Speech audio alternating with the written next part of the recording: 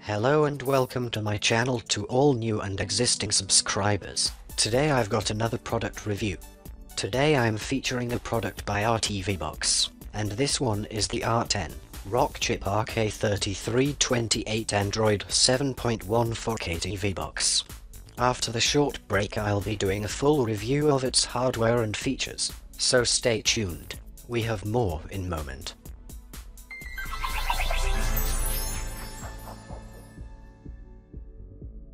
Welcome back. The R10 comes in this black box with no specifications listed anywhere on the outside, so I'll waste no time and move on with the unboxing. The R10 runs on the Rockchip RK3328 quad-core CPU. The GPU is the ARM Mali 450. This model comes with 4GB of RAM and 64GB of internal storage.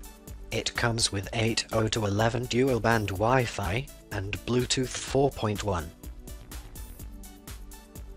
So what you have in the box is the R10 TV box itself. You have this remote control. The remote is a wireless remote with omnidirectional control, which is a nice addition, and a move in the right direction away from the regular infrared remotes. However, it doesn't have the free mouse movement like in the full Bluetooth mouse versions. You get your standard HDMI cable, a 5 volts 2.5 amps universal DC power adapter, and your user's setup guide. Let's take a look at what ports there are on this box. Well, first of all, the housing is made of plastic, and it's in a circular shape different from other boxes. So if I rotate the box, here you can see there's one HDMI port, a pair of USB 2.0 ports, there's also a blue USB 3.0, there's one RJ45 Ethernet LAN port, one optical audio port, one audio video jack, a slot to insert a micro SD card, and a DC power input. If I rotate even further to what you may consider to be the front of the box, here you have two silver fine wire mesh grills, which are the ventilation holes for the box. To the top of the box, there's a blue LED power light power button combination. And to the bottom, there's a rubber pad for stabilization and a reset pinhole button. So it's time to set up this box, and I'll continue in a moment. So I'm back, and here we are at the startup of the R10. What we have is the R10 logo startup animation, which takes a few seconds. Once completed, you're then taken to the launcher. So here we are at the launcher. It's the same launcher used in their S10 model. One thing I noticed right away is that the launcher doesn't have a navigation bar and status bar for easy navigation. Some people who prefer to use the stock remote control will not have any issue with this launcher. However, power users like myself who multitask a lot and navigate to and from various screens using a regular mouse or mini touchpad keyboards would find this launcher not to their liking. Nonetheless, the launcher has the option to add and remove shortcuts, and the launcher is smooth and responsive. The apps section consists of only a few regular browsing Google and social media apps, so I'll add my usual set of apps and continue. Okay, so I've installed all my apps, and the first order of business is to check to see if the box is rooted. And it shows that the R10 is not rooted. This means that the box is limited to those apps that don't require root access to work. This will affect power users like myself, but not so much people who simply stream movies. Let's see what the DRM information has to say.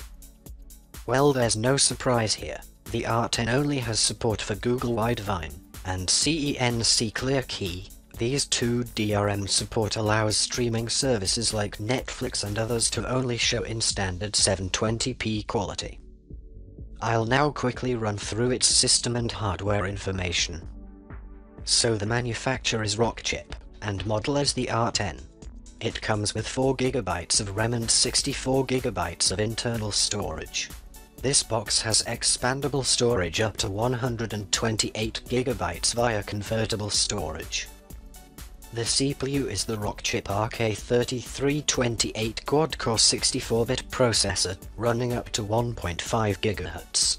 It also has support for 32 and 64-bit ABIs. The GPU is the ARM Mali 450MP graphics processor, with a refresh rate of 60 Hz. It has dual-band Wi-Fi support, and Wi-Fi Direct is supported.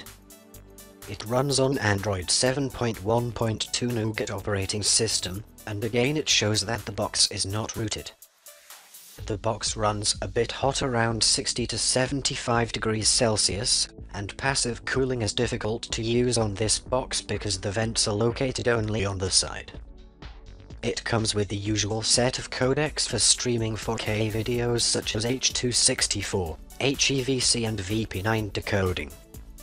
That's it for system and hardware information. It's now time for the benchmark results. The first set of results I have is the RAM and internal storage read and write speed. The R10 has a RAM copy speed of 2896 MB per second. The internal storage has a read speed of 103 MB per second and a write speed of 70. The internal storage speeds are higher than normal, which is something to take note of. I now have the results of the Wi-Fi speed test. The results, as you can see, are somewhat disappointing. They fell way below my maximum speed of 40 MB. The Ethernet LAN connection also fell below by as much as 10 MB less. These scores are not good for this box. Let's look at the results of the Antutu benchmark. The results show that the R10 got an Antutu score of 34,425 and over. This score is okay but not very high at the same time. I now show you the Geekbench 4 CPU benchmarking scores. It shows that the box got a score of 531 single-core, and 1382 multi-core. This score is not too bad for a box in this range. The final score is the Ice Storm Extreme GPU benchmark. And the results show that the R10 got an Ice Storm Extreme score of 2166. It's a bit lower than average, but I've seen boxes in recent times with low benchmark score perform better than expected. So let's see how it does in the next segment. I now move on to the video and movie streaming features of this box. And I'll start with the movie and TV shows streaming features. I'll now run a couple of 4K video samples and we'll see how the box handles the various video types and frames per second.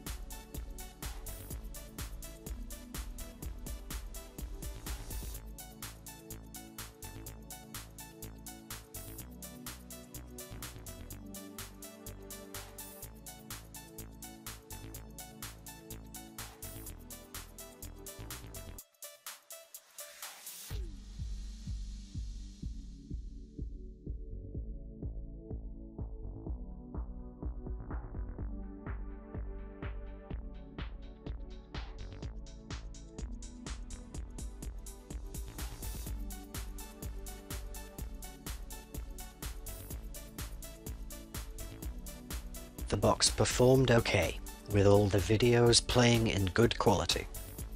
Let's see how it does in a 4K YouTube sample.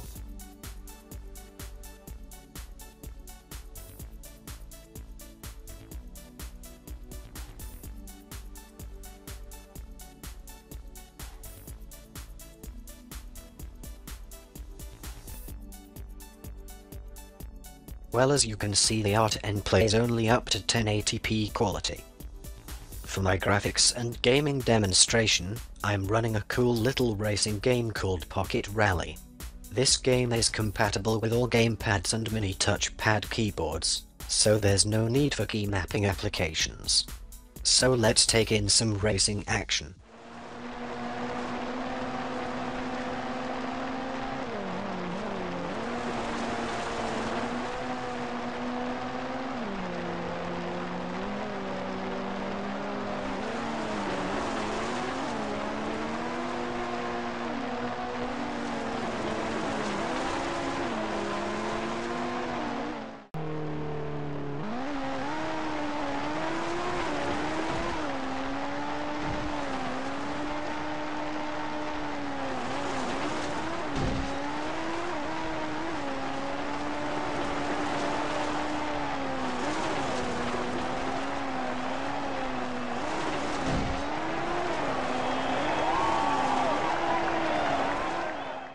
So there you have it. This game was really exciting to play, and the graphics handled quite well on this box.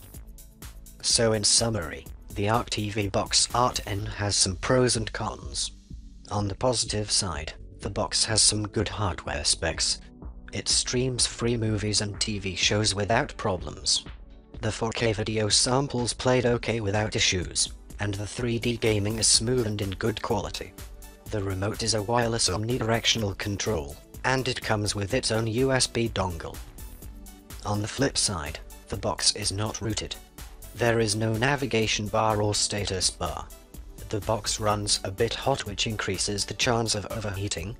Wi-Fi reception is not very good, and key mapping and mirroring apps will not be able to work on this box unless they update the firmware granting root access.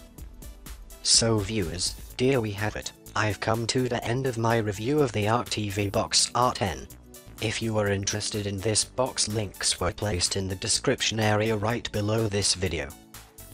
Thanks for watching. If the information contained in this video was of some value, click the like button. If you have interest in this box, share it with some friends. And don't forget to click the subscribe button for more TV Box top presentations.